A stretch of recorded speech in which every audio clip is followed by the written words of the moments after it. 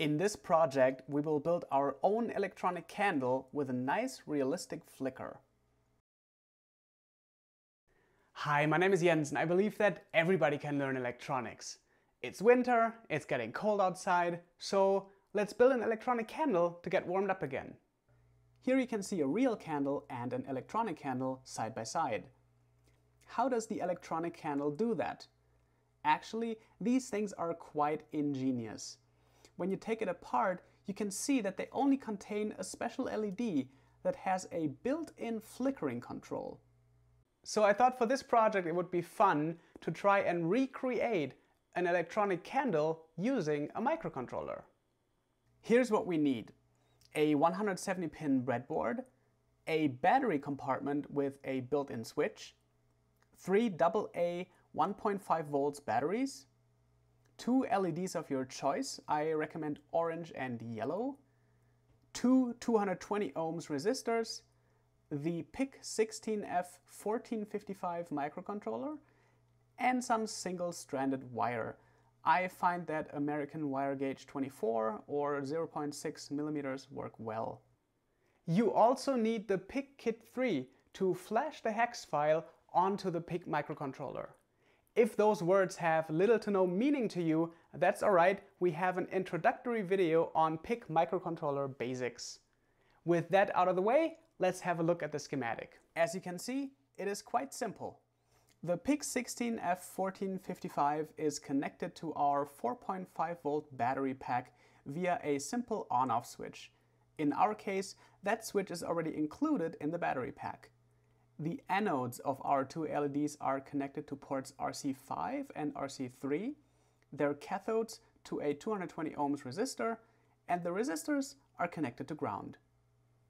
This funny symbol here is a so-called jumper.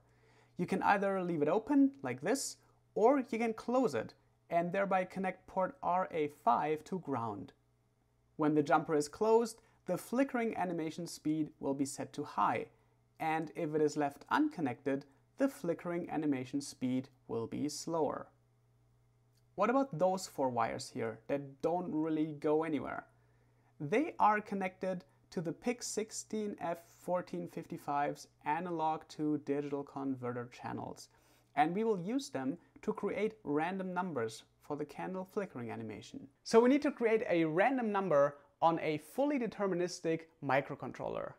One way to do this is to use the noise on the ADC channels. When you switch on your voltmeter and leave it disconnected, the lowest digits always fluctuate a little bit, right? And we cannot really predict how they fluctuate. We can use the same idea on a microcontroller to create a random number. An analog to digital converter, or ADC for short, takes an analog voltage and converts it into a number. In our case, the PIC16F1455 comes with a 10-bit ADC module that can convert a voltage between 0 and 5 volts to a number between 0 and 1023. Our microcontroller has several ADC inputs. If we leave them floating, their values are close to 0 and their converted values will also be close to 0. If we take these random fluctuations, we can combine them to form a random number. That's the main idea. Now we have a random number, and we want to use that to vary the brightness of an LED in a random flickery way. Microcontroller outputs are digital outputs, meaning they can only ever be 1 or 0. If you connect an LED to them, the LED will be on or off. But how can we set the brightness to, say, 50%? One solution is pulse width modulation, or PWM. It can be used to control the brightness of an LED by switching it on and off very rapidly, typically a few thousand times per second.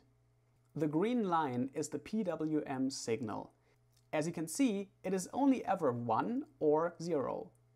Our eyes are too slow to notice that and instead perceive an average brightness that can be anything from completely off to completely on. This here is what we call the PWM period. The ratio of on time divided by the PWM period is called duty cycle, or DC for short. and it is always a value between 0% and 100%. Our PIC16F1455 has 2 built-in PWM modules, and you can learn all about them in the companion article. Each module has a resolution of 10-bit, meaning that the duty cycle can be set to a value between 0 and 1023. We can combine all of these ideas into a program. That program is then compiled into a so-called hex file, and we can use the PIC-Kit3 to flash it onto the PIC16F1455. All these steps are explained in great detail in the companion article as well. After we have flashed the hex file onto the PIC16F1455, we can build the candle circuit. First, place the 170-pin breadboard in front of you and place the PIC16F1455 in the top row. Make sure that the notch points up. The pins are labeled counterclockwise from 1 on the top left to 7 on the bottom left to 8 on the bottom right and 14 on the top right. Next, place the 2 resistors on the breadboard like this. Because pin 14 will later be connected to ground, we can use the right row here as our ground power rail. In the schematic, look at the right, these connections correspond to that blue part right here. If you want to close the jumper JP1, you can now do that. Simply connect RA5, pin 2 of the PIC16F1455 to the VSS connection at pin 14. Now you can connect LED 2. Its anode gets connected with RC3 pin 7, and you can connect its cathode with one of the 2 resistors. I bent the leads of the LEDs so that they will fit nicely. Now we are ready for LED 1, and we will mount it above LED 2 to create the illusion of a flame. Its anode is connected to RC5 pin 5, and its cathode gets connected to the remaining resistor. Why did we first connect LED 2 and then LED 1? Well, my orange LED has longer wires, and that's why I placed it second. It just works better with this breadboard layout. But when you're building this yourself, you can of course do it in any way you like. All that remains is to connect the 4.5 volt battery pack. The positive red cable has to be connected to pin 1 VDD, and the black negative terminal goes into our ground rail on the right side, like that. Now we can switch our candle on and enjoy the show. And that's it, you did it! I decided against an enclosure for this project because it depends a lot on your personal taste. But because this project is so small, you can also fit it into winter decoration, doll houses, or anywhere else where you would need to mimic the flame of a candle.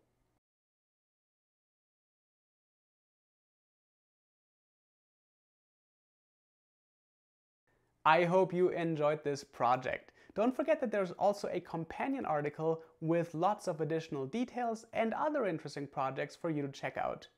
Thank you so much for watching, for taking the time, and I'll see you next time.